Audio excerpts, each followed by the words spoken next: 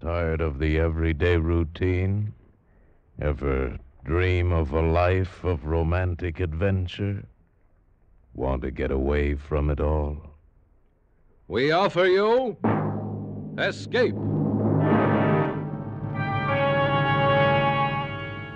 Escape, designed to free you from the four walls of today for a half hour of high adventure.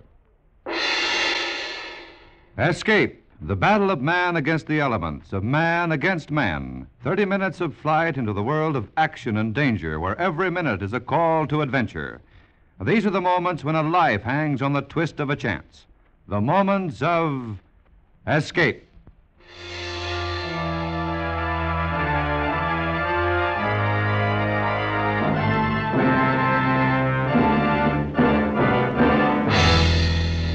Tonight, we escape to the wildest mountains of Idaho in the story of love and murder in the midst of a raging forest fire, as Anthony Ellis tells it in The Red Forest.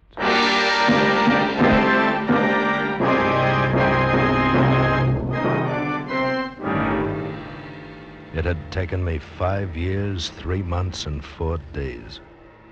It had carried me across 21 states. And then in the Clearwater country of Idaho, I'd found it. That was in the afternoon.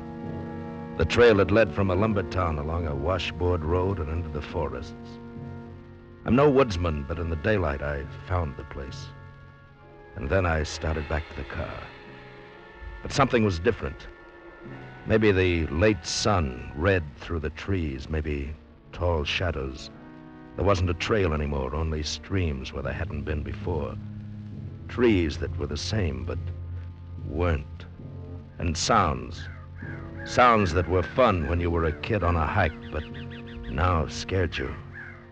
I used my last cigarette 3 or 4 hours before, and it was then that I started to run.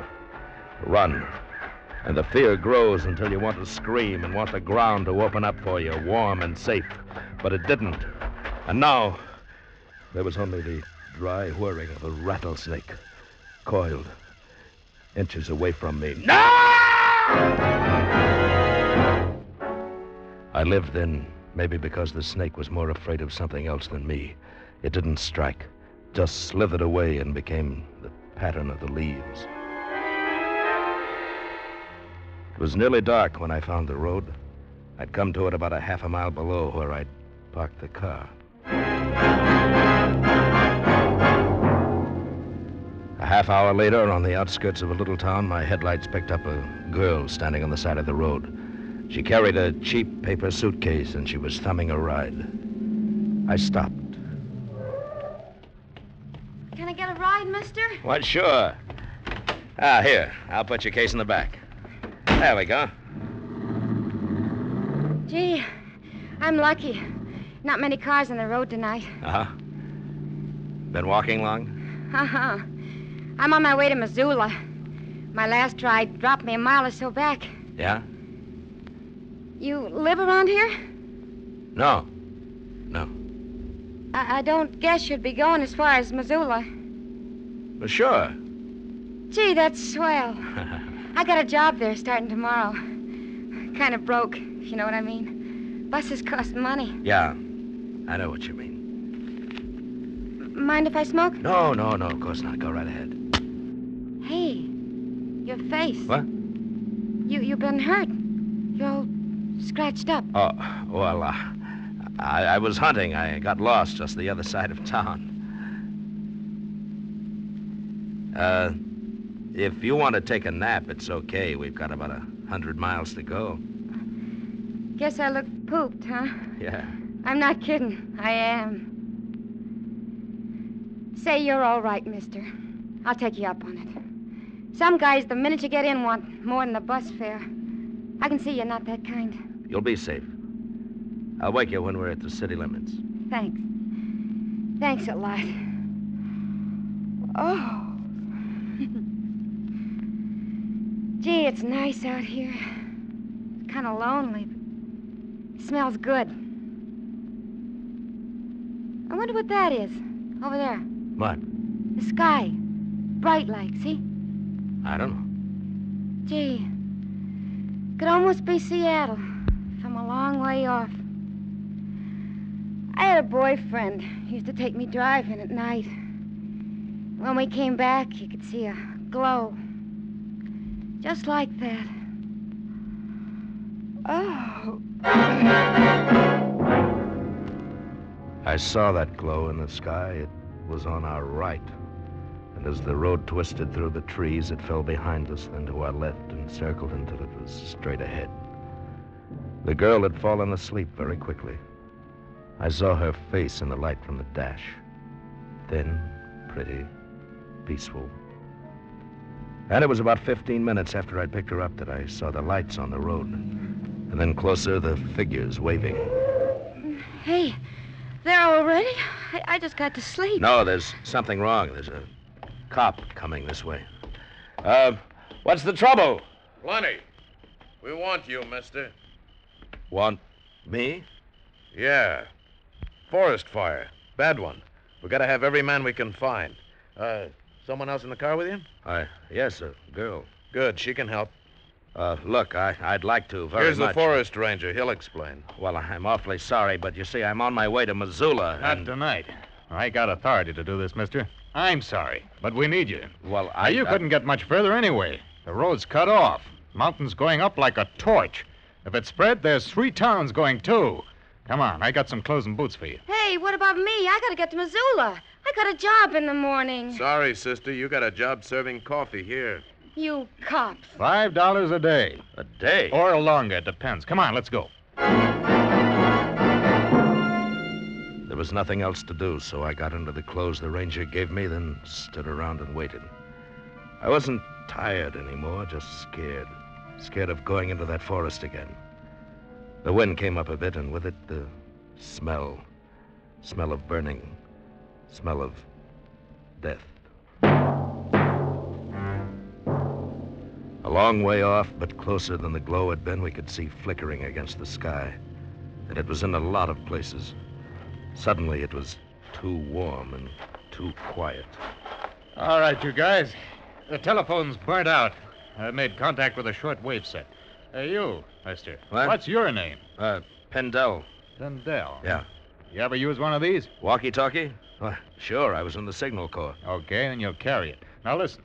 This is bad. Real bad. The fire's got behind us. We can't get any more men through for several hours. They got to come around from the other side, and that's 30 miles. What's the use, then? Let's get out. Hey, Crowbar. Yeah? I'm putting you in charge. You know what to do. Get in as close as you can to the river and set a backfire. Sure. I got to stick here with the transmitter. You take the walkie-talkie, and I'll let you know what's happening. Sure, you stay here with the pretty girl. We go and get fried. Shut up, Pat. Hey, Hanson, you'll have to go with them. 3's not enough. Sure. Well, the cop's going to do some work for a change. You better take along some food and a thermos. Come on, step on it. Too bad we haven't got the A track. couple of sandwiches I made up. Here. Thank you. This sure is something, isn't it? Yeah. You scared? Scared? Why? Your face is white. You scared? I'm from the city. I know what you mean. Those trees give me the willies, too. It's dark. Sure. That's it. You'll be all right. Listen, kid. If anything happens, you take my car. Here are the keys. What do you mean? If I don't come back, keep the car. You kidding? You're coming back. Yeah, sure. So long. Hey, my name's Jan. What's yours? Wally. You be careful, Wally.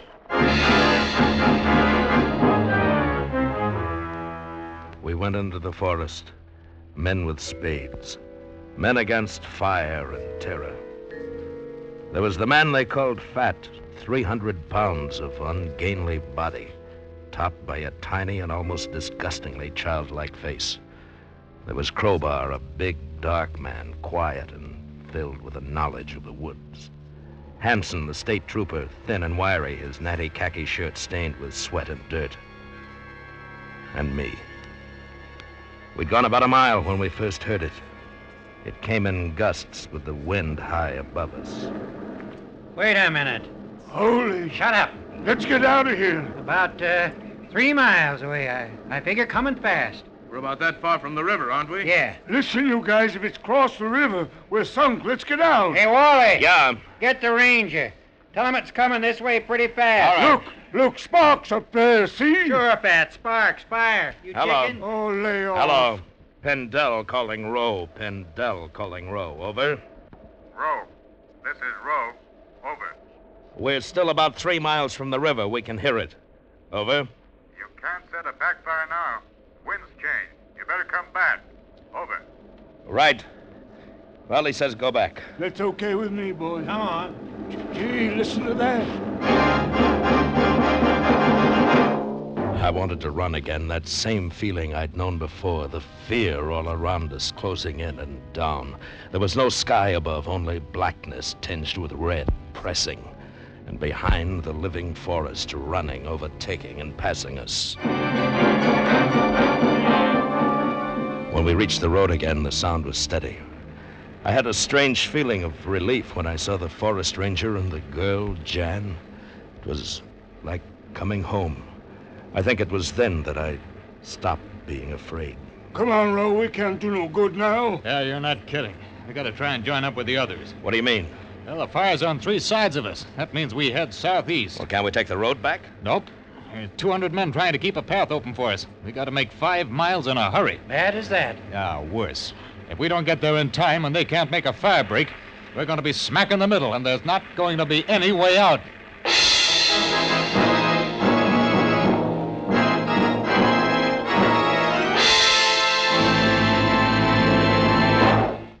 Our country faces a critical problem: excessive hoarding and purchasing by thoughtless people. Panic buying is senseless buying. It helps no one and creates situations which are as dangerous as they are unnecessary. The American Grocery Manufacturers Association reports that we have a surplus of 450 million bushels of grain. Stocks of lard are 189 million pounds above what we had last year. Production of vegetable oils is above the average of the last 10 years. Quantities of fresh and canned vegetables are 10% above normal. Supplies of sugar are 950,000 tons above last year's figure. There's a surplus of eggs growing at the rate of 15 million dozen every month. The only shortages are temporary local shortages, so don't help to create them. The good citizen is the thoughtful consumer.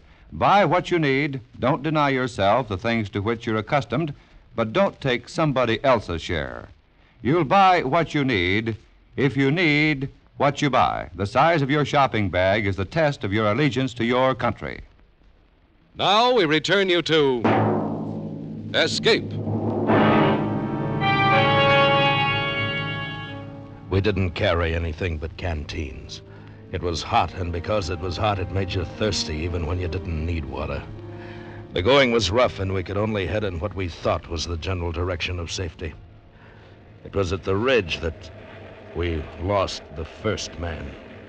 The wind's changing again, Crowbar. Which way? I can't tell. It's haywire with this fire. Do we go straight ahead? Might as well. Oh, wait a minute. See that ridge? Yeah? Now, why don't I get up there? Shouldn't take more than 10 minutes, and I'll be able to get a better look. Give me the flash, and I'll signal to you. I don't know. We haven't got much of a start. Fire's behind us and a lot faster. Well, it's better than walking toward it. Remember, it's on 3 sides. Okay. You make it fast, Crowbar. Sure. Good luck. Hey. What do we do? Just sit and wait? Yeah, that's right. Listen, you're the ranger. Why don't you go? What'd you send Crowbar for? He's fought fires before, and he knows. He's a better man to climb up there. He's faster than me. Yeah, I'll bet. Hey, kid. Kid, are you okay? Sure, Wally. Just fine. Guess I'm not used to walking, though. These high heels don't help. Yeah. Take it easy, huh?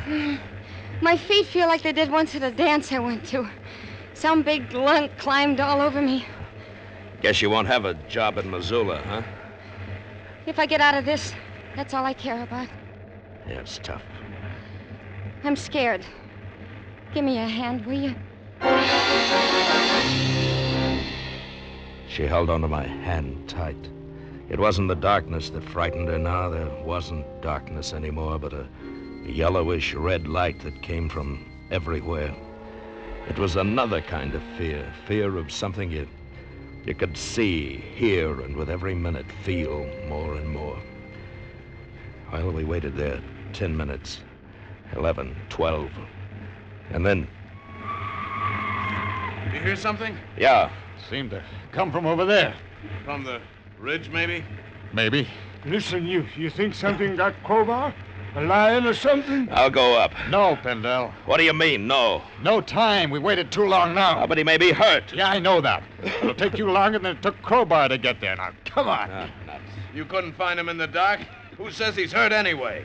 We'll move on and he'll catch up. I say we go after him. Not me. I'll put it to a vote, but hurry up now. Hanson. We go on. All right, Fat. Let's get out of here. And I say go on. That leaves you, Miss. I'm staying with Wally. All right. I'll go with you.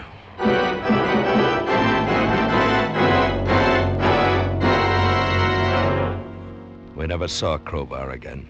Maybe a lion got him. Maybe he got lost. We never saw him again. The ranger went ahead, finding trails somehow, keeping us moving. We began to climb, and after a while we were on another ridge. For the first time we could see the fire. It stretched out for miles like a huge red sea. It was all around us. Oh, gee, Wally. Yeah, I know, kid. I know. Will it hurt much? I don't know. All right, take a breather. I'm going to try the walkie-talkie again. He's not scared, is he? I guess not. Is that because he's a ranger? Or because he's very brave? You're a funny girl. No, I'm not. Hey, give me a kiss, will you? Sure. Why did you want me to do that? I don't know. You're a nice fella. I miss you. Listen, Jan, I want to tell you something. What? If we get out, maybe... Yeah? Look, I'm all right. I mean, we could have fun together. I know. I did something wrong once. I killed a man. Why? He framed me. Got me put away for something I didn't do. We were driving in the east and ran over a woman. He was at the wheel, but he took a powder and left me. But you didn't do it. That's what I say, but I'd been drinking and went to sleep. When I woke up, I was behind the wheel. He'd put me there. That's how the cops found me. I got 5 years. Oh. I was married. My wife killed herself. Ashamed, I guess. I lost my job and my friends. I swore I'd get my pal, and I did. He was a louse. He knew I was after him and ran, but I caught up with him. I don't care. Don't you? I don't know why I told you that. Maybe because if we do get out, you... Sure. I know. I know. It's okay. Come on, Pendel. The ranger's moving off. It was the state trooper, Hanson. I wondered how much he'd heard, but there wasn't any time to worry then.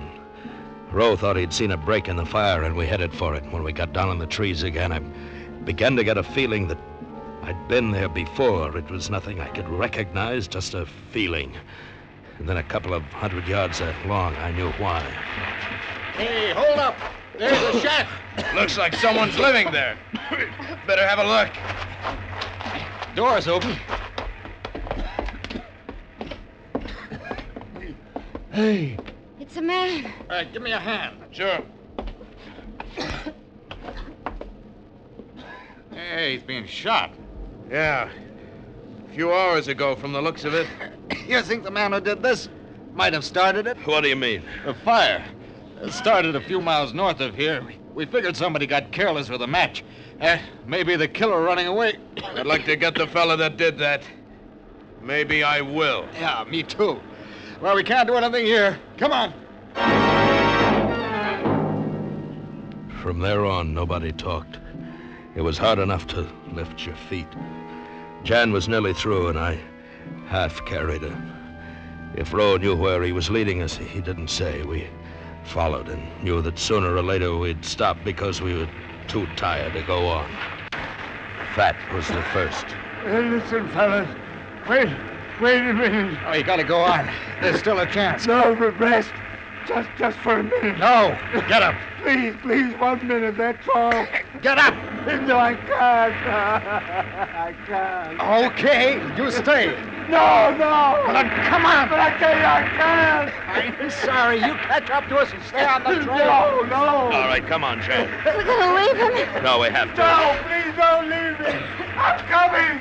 Fellas, please, listen, wait. Can we help him? Oh, we're almost dead ourselves. Fellas, please wait.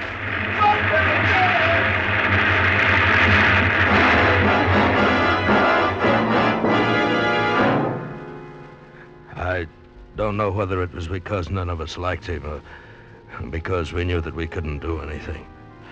It's funny how you can lose a man and know he's going to die and put him right out of your mind. Perhaps we wanted to live so badly we figured the fire would take time out from us to attend to him. Hanson was next.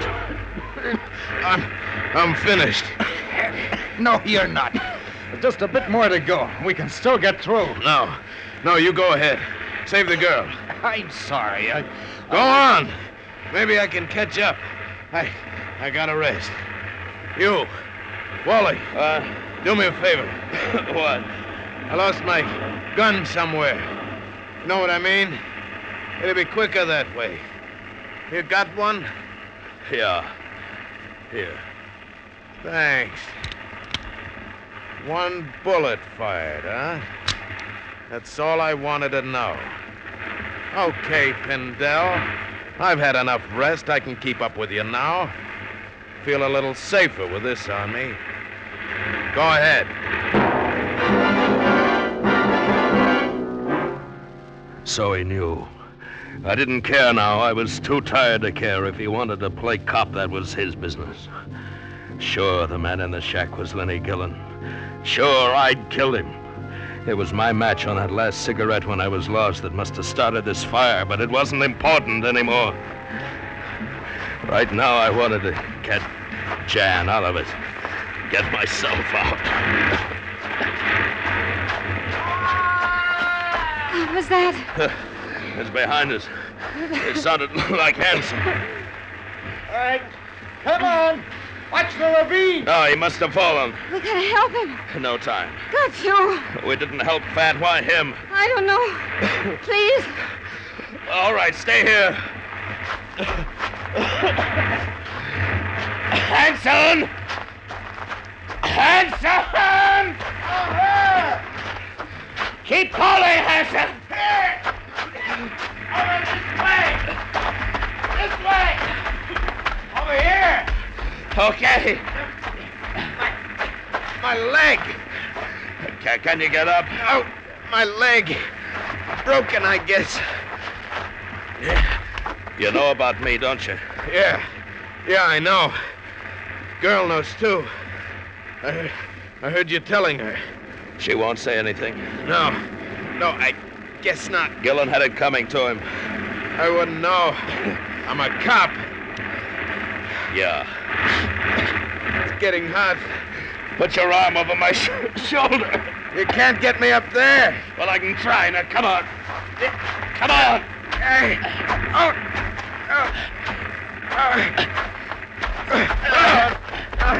No, it's no good. We can't make it. I'll get the ranger and come back. No time. Go on. No, Get out of here. No, I can't. Go on. I've got your gun. Nobody will ever know. You can get away with murder. Hanson, I'm sorry.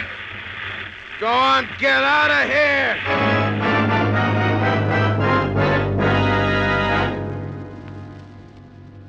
Somehow I made it up the trail again. I thought I heard a shot. Maybe it was a burning tree going down.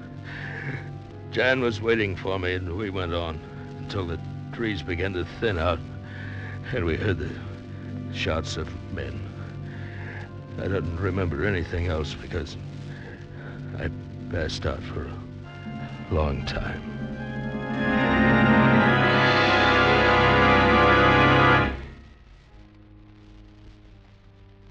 When I woke up, Jan was sitting by my bed. And it was cool again.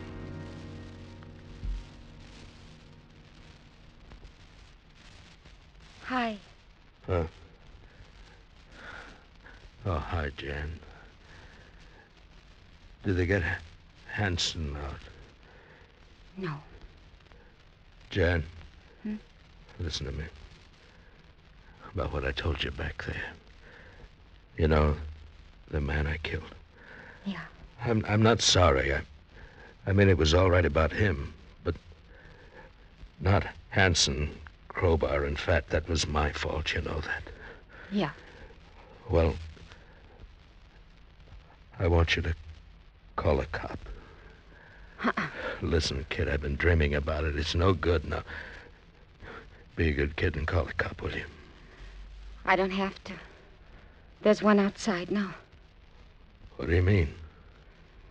When you passed out, I guess you were delirious or something. You told them. I told them.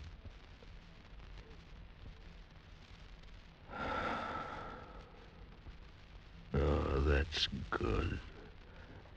That's good. Oh, I'm glad. You want me to hang around? Well, that's up to you, I guess. I guess it is. I'll hang around.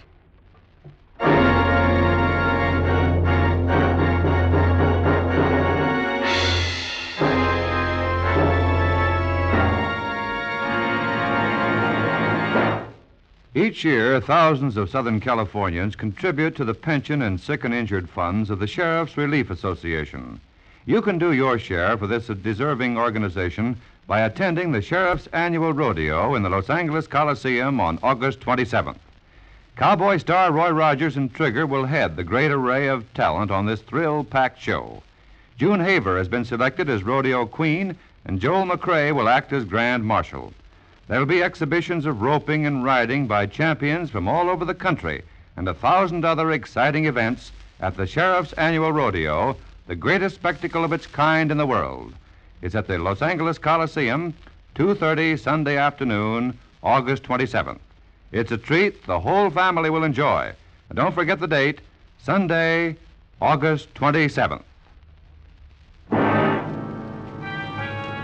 Escape is produced and directed by William N. Robeson, and tonight has presented The Red Forest by Anthony Ellis.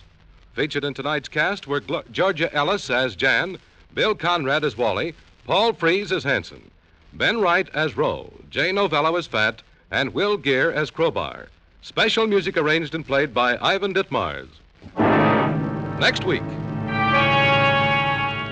You're in the middle of the most barren desert of Mexico, watching a wealthy Oriental voluntarily being strangled to death by the priests of his strange religion, dangerous fanatic priests, from whom there is for you also no escape.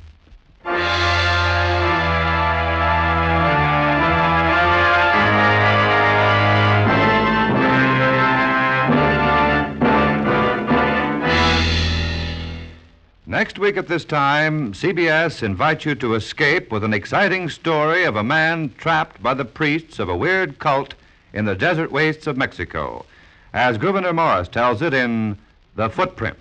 Be listening. Goodbye then until this same time next week, when once again we offer you Escape. For radio entertainment at its best, keep tuned to your CBS station. This is CBS, the Columbia Broadcasting System.